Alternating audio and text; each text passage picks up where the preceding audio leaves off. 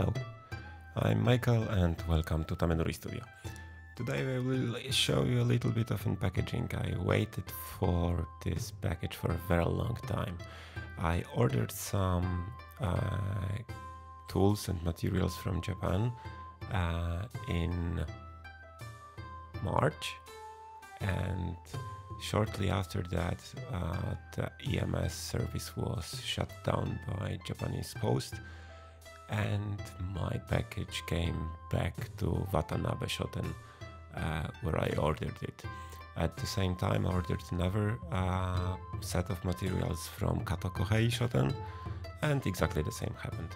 So both packages, one from Osaka, one from Tokyo, went back to the shops, and until now they were unable to send it. But like 2 weeks ago, Japan Post brought EMS service back to Poland, and I was able to finally order some goodies. So as you can see here, it's nicely wrapped in and packaged with Japanese newspapers. I always keep them and look through them. I don't understand a word or a sign, I'd say. Maybe just telephone numbers and opening hours. And it's always funny to see a completely different culture, and there are newspapers, like daily newspapers, how they look like, what they are writing about based on pictures and stuff like this. What you see here is a special paper which is used for transferring the designs onto the piece you are lacquering. It's used for maki-e and for chinking and for some other techniques. You make a drawing or a picture or something like that. You trace it on this paper. So you put this paper, which is semi-transparent, translucent, you trace it, and then on the other side you paint with a urushi and transfer it to the piece. This is a piece of raden. It will become raden, but now it was just a piece of mother of pearl. Those wipes here are lint-free wipes, which are absolutely best for working with uvazuri. So they are lint-free, which is very important for uvazuri, and their structure is that they are like crimpled, and they have a lot of small but very soft edges, and they are great for uvazuri.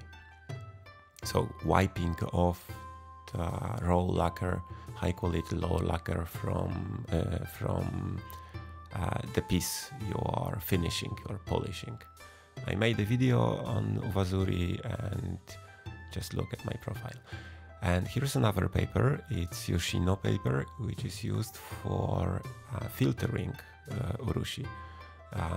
I use it quite a lot, and it depends on the amount of urushi, but it's 100 sheets. I have 30 more, so it will last a year probably.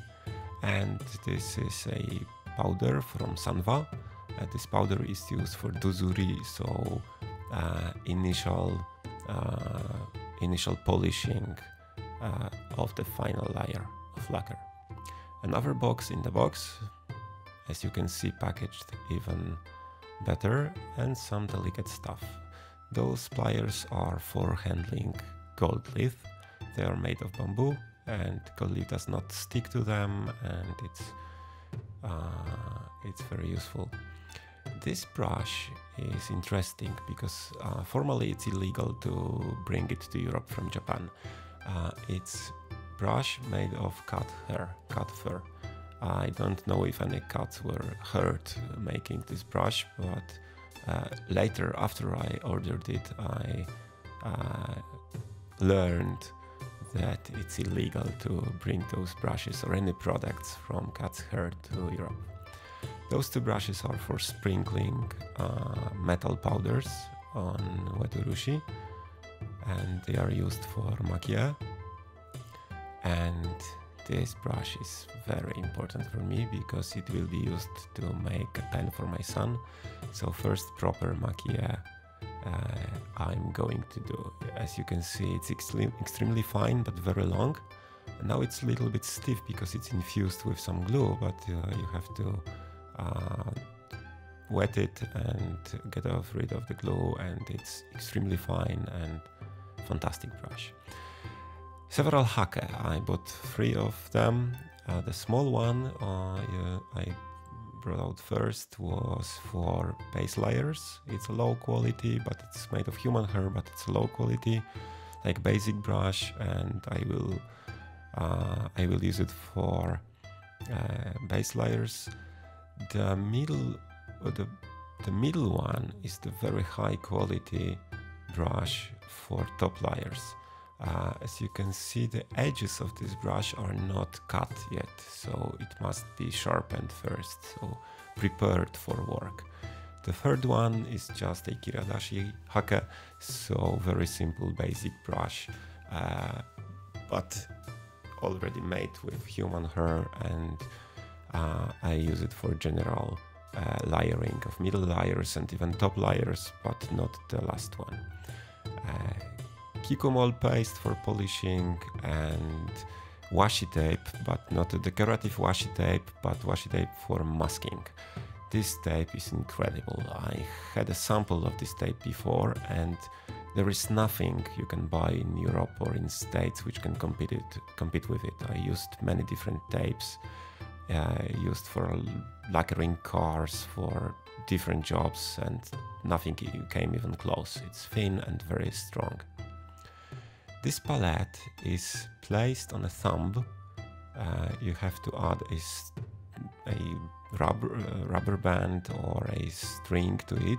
There are small openings, and you place it on your thumb of your left hand, where you keep the piece, and then you put some urushi on it, and making maki-e, you use it as a palette.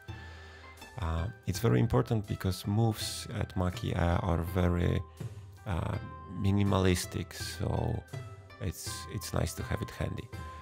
This is a Ikkake urushi in a traditional packaging. It's paper packaging, so I think once I open it, I will transfer it to the tube. And kanshitsu-fun in vermilion. So it's hardened urushi, vermilion urushi, then grinded to fine powder, maybe not very fine, but there are still granules, and it's a grade 100 powder. And I will make a very nice pen with it.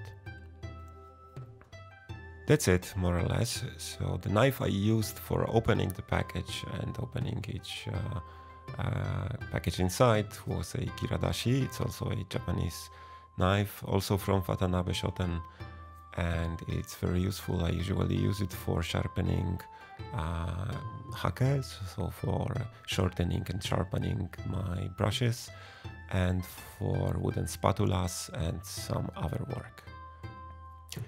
That's it. I'm waiting for another package, and if you're interested in buying urushi stuff from Japan, those 2 shops I mentioned, so Watanabe Shoten and Ikkake Shoten, are very good, and they speak English, websites are in English.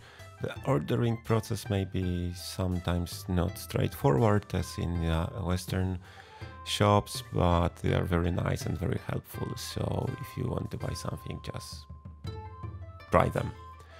I will need to find space for all this stuff and start using it. So thank you again, bye, and see you in one of my future videos. Hopefully I will be using some of those tools on them. Bye.